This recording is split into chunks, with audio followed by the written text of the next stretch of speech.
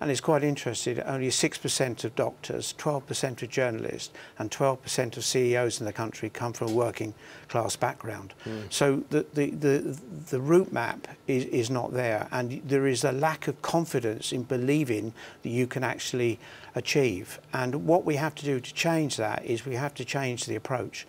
And that means that businesses, for example, they may well have social mobility targets, but they've got to go out and see and talk to young people to encourage them to apply for jobs. Otherwise, they just won't find their way to it.